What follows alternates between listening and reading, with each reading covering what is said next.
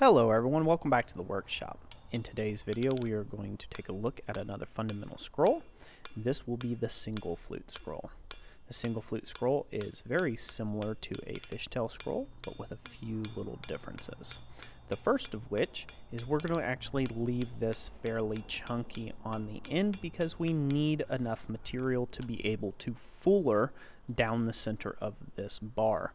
So we don't really want the fishtail to spread it out super thin, because when we use a fuller, like what you'll see here in a second, there will not be enough material to actually spread via the fullering action.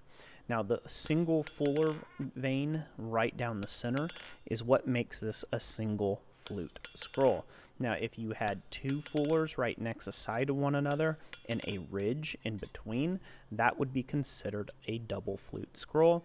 Likewise, a triple flute, and so on and so forth. So we got this set up while it is cold. Now we're shifting over. Now that it's all good and set up, and we get it back where it's nice and hot, in we go again with a little bit heavier hammer blows, and we will continue to work this out. Now back the length of the bar stock, I will just basically hammer the fuller in to about a depth that seems to be reasonable or has a good enough impression. Now out at the end of the actual fishtail itself, I will work the fuller to the left and the right a little bit. You'll see that here in a few minutes where I'm actually tilting a little bit there. And what I'm doing is I'm actually pushing that material to both the left and the right from my perspective. So you can get material to move just like using the cross peen of a hammer or a straight peen to one side or the other by directing your hammer blows and directing that fuller to do the work. So as you can see, we'll just straighten that up and you can see how that single flute is looking.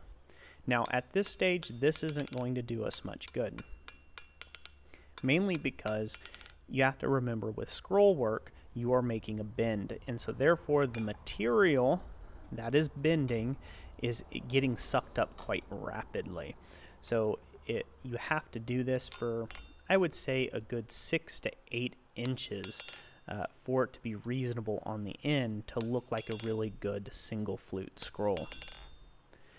There is some scroll work out there, and indeed collar work, that has a center flute in the center of it, or a fuller groove in it, and you'll see that it'll be fullered throughout the whole entire piece. That's usually done with mechanical methods, and it's not going to be covered here. You wouldn't want to have to do an entire scroll bar, say something that's 6-8 feet long, all by hand. Like this. You would definitely want to set up some dies that would do the fullering down the center of the bar for you, perhaps under a power hammer. You could make something at the anvil as well. So as you can see, this progresses quite rapidly, getting that fuller in, but it's really just wash, rinse, and repeat. Use the remainder of your heats when it's at a black or at a dull red heat to planish up the trough or the fuller groove, that flute. That's the time that you want to do that.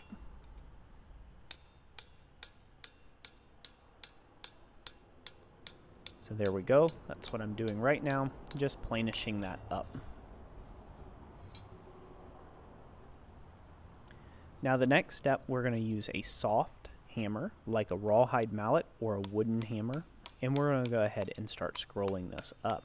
It's really important that you use a soft hammer like a wooden mallet or a rawhide mallet for the simple fact that we don't want to wreck the crispness of our edges because of the fluting.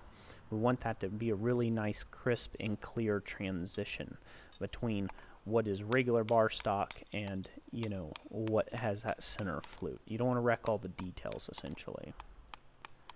And this goes for any of the decorative scrolls going forward, any of your decorative finials that are more than just like a ribbon end or like a snub end scroll or something like that. You're really going to want to focus on using softer mallets and wooden mallets, things like that, in order to keep those edges crisp as you scroll things around.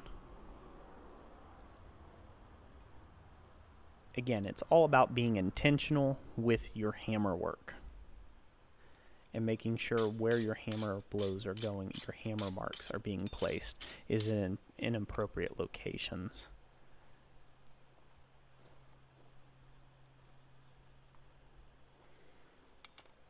Alright, so here we go. We're going to just keep on scrolling this up until it gets past the original fluting, and then you would just continue on with the scroll. However long or however big this scroll might be for you, you would just continue on the same process. Again, it really is wash, rinse, repeat. Once you get beyond the actual fluting, you can go back to using your regular hand hammer that has a little extra mass in it that allows you to push things around a bit more readily. And that's okay then. But you definitely want to get past the decorative element portion of the scroll. So you can see how that's looking.